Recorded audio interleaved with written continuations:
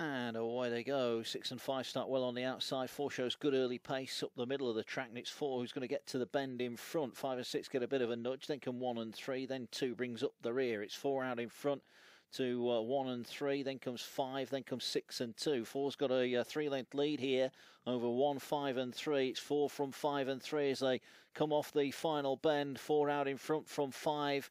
Then comes 3. But track 4's away and gone here for the winner. Wins nicely.